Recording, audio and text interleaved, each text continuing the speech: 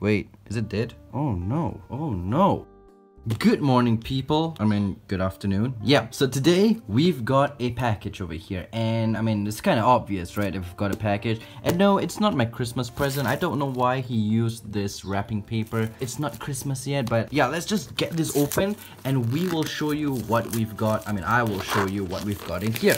Since this one is taped up quite a bit, I'm gonna have to use a scissors to snip off the tape because I'm a pretty mainstream guy. Gotta use scissors, man. I'm rushing to open this package because this package actually arrived yesterday, but I wasn't around. I was kind of like, out of the state doing something. So I just got back today and just collected the package. Gonna have to open this as quickly as possible. Although tarantulas, they can live in the box for about a week if packed properly, but still, you don't want them to be in the box for too long. So let me get this open as quick as possible, just like that.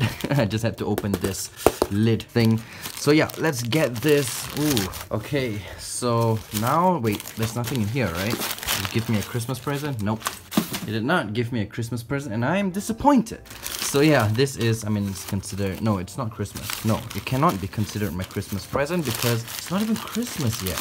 We don't need this all kind of junk kind of thing. Yeah, stay there. So now we're gonna have to open this. Give it a snip. A little tarantula burger. In here we have the all familiar, you know what? I don't think you guys want to see all this familiar stuff because you've already seen me unbox quite a few teas in this kind of packaging. So let me just get this. Okay, never mind. I thought I would say I'll get this open and then resume the video, but it's already opened. Okay, so what we've got here is 6H villosella. So this is the Tanzanian Chestnut Baboon, I believe. It's a small baboon species. It's not as big as like the OBT or the King Baboon. Yeah, those guys are pretty massive baboons, but these guys are, wait, why is my phone like so bright? Yeah, these guys are like really small. I think their maximum size is like 3 inches. I'm not quite sure what the H stands for. I can't remember the genus. Villosella, there we go. It's a communal tarantula, and then, oh, Heterothele. Yep, that's it, Heterothele. Okay, so we've got 6 Heterothele, I'm not sure how you pronounce that, Heterothele villosella, and since they are communal, yes, they are communal. Why did I just repeat that? So yeah, now trying to open this, we will get them rehoused into an enclosure that I have prepared over here. So first things first, we're gonna have to check how they are. Oh, looks like they are doing... How are you guys? See, this one is molted. Why would you sell me teas that are in pre-molt? Yeah, hopefully they're all fine. This looks like all of them molted. Like, what? That one molted as well. Over here, see? There's a molt over there. This one, wait, is it dead? I'm not sure. Let me just... Okay, this one's alive for sure. This one is alive. And this one...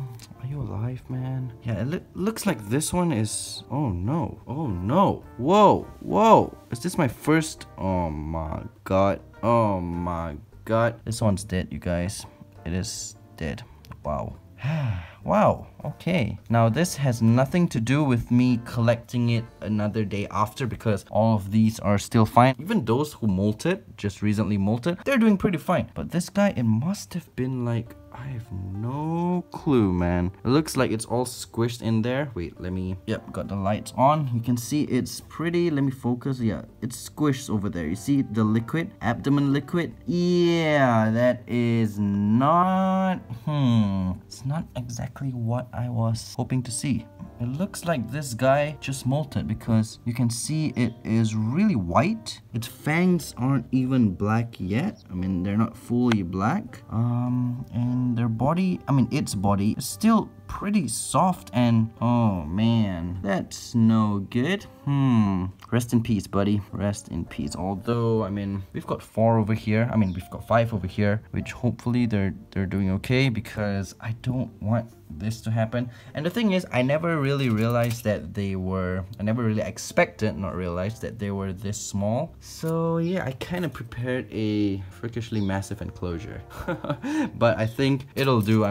They're communal and I don't want them to like get a enclosure that is too small and they start cannibalizing each other. And the holes over here are not too big. they cannot come out. So basically this container, this is a cookie jar that I went to my kitchen and I opened the cabinet and I found I was looking for containers, so I saw this. I'm like, yep, I think that's a perfect size. So I took that and then I went to my mom's room and don't tell her, I stole her sewing needle.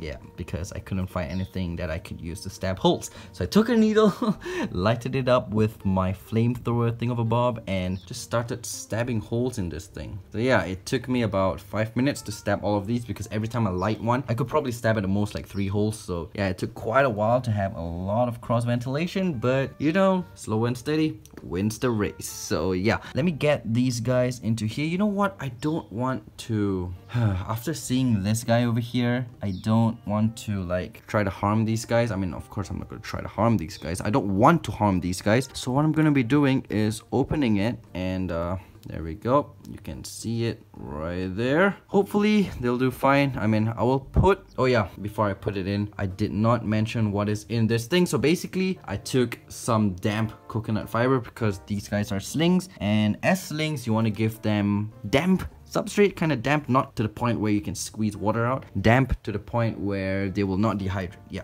they will not dehydrate because slings, they're tiny, they dehydrate super quickly. So yeah, damp substrate down there, some plastic plants because these guys, they're pretty heavy webbers, I would say. They like to web around. So I've put that little grass, that plastic plant in there, and then I put this cork bark thingy which used to house my male avicularia, no, not avicularia, caribana versicolor, which passed away due to being a mature male. And then I put in some moss because that will allow the teas to like sort of make tunnels, and because, you know, coconut fiber, they don't exactly hold burrows the best. So yeah, basically what I'm going to be doing is just putting these guys individually like this and letting them crawl out by themselves because I don't want to risk like prodding them out, because after seeing this guy over here, yeah, I don't want that to happen to the rest. So, oof, open. Wow, this thing is like super hard. What the hell? Oh, there we go. Okay, so these guys, like I mentioned, I think they get only about 3 inches. So this, yeah, it's not going to be the permanent enclosure. It's going to be that temporary enclosure till they get about 1 inch or so. And then I'll move them to a glass aquarium, which will hold them much better. Okay, this one, man, these things are super hard to open. Yep, as you can see, this one molted. Wait, let it focus. There we go. Yeah, fine, it doesn't want to focus. Phones, this is what happens when you're ready. There we go. There's a molt. It molted in here successfully without dying. So this one can go over here. You okay, stay there. And then we've got 1 2 3 4 5. Yeah, sad. This one, let me get this opened as well. Bear with me, guys, I'm a little bit slow today. There we go. Don't want to mess with these guys after they just molted, because you guys know what happens when you mess with molted tarantulas. They have the potential to, yeah, die. Exactly. Okay, there we go. That's the other one over there. And then last but not least, I mean, that could have been the last but not least, but yeah, whatever. This one, yep, this one's healthy. I think this one looks the healthiest. It appears to be the healthiest. Like, look at that. It did not molt. I think this one will be the survivor. I hope these guys are also the survivors. But, I mean, I think they all should be survivors. There we go. You can see it there. Finally, my phone focuses a little bit. Not like focusing a lot, but, I mean, it works. Okay, last one goes over here. Now, the thing is, if I come tonight and I see all of them out of these tubes, then guaranteed they will survive. They should survive because they have the courage to actually walk out of these things. So they probably have the energy to survive as well. As for that guy, this is the first death I've ever got from this seller. I'll just let him know. But I mean, his packaging is superb. You guys saw, right? Heck of a lot of newspapers in a nice sturdy box. And then he has this sushi box, which is with these vegetable thingies, these fruit netting thingies, which was surrounded with cotton, paper cotton thingy, and then covered in tin foil. So yeah, his packaging is top notch. So nothing to complain there. I think this one was just unfortunate, but that's fine. Let me just get this mold out so this tea is able to walk out. Sorry, you can't see. Dang it. Let me just, yeah, this tong is a little bit too big, but it's fine. Sorry, dude. There we go. I've got your mold out. And I